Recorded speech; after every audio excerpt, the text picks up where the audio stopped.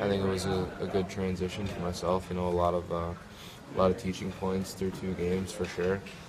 But overall, it was good. I thought I was playing, you know, some good simple hockey, and just trying to do my job. Charlie, what were those teaching points that you alluded to? You know, I know at this time of year you don't really have much time to stop and think, but what things did you pick up on?